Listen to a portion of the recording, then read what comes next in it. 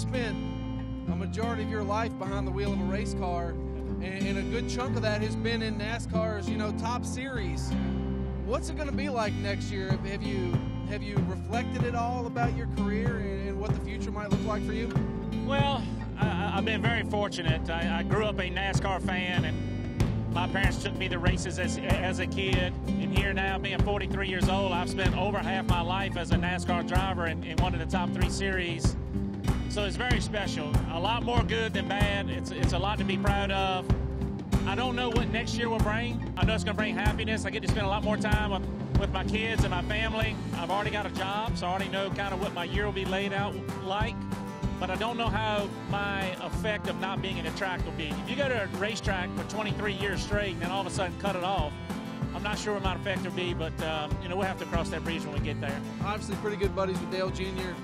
He stepped away last year. Have you talked to him about what that adjustment period may be like? I did, and he had a great saying that has really stuck with me. We're not really retiring from something, I'm retiring to something. He was retiring to his family and to the broadcast booth. It's not really I'm retiring from racing, I'm retiring to spend more time with my family, retiring to be a baseball and a softball coach full-time. So that's the way I'm looking at it. Really, I'm retiring to be more of a full-time dad, to spend more time with my kids.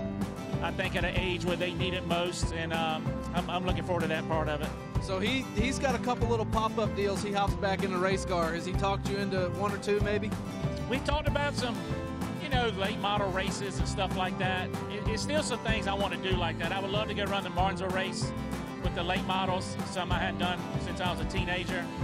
I'll go race some go-karts. He and I both have talked about scratching that itch a little bit, get back in the race car somewhere, somehow, and just having a little fun, no pressure, just go out and have a good time in a race. So we're definitely going to do that some.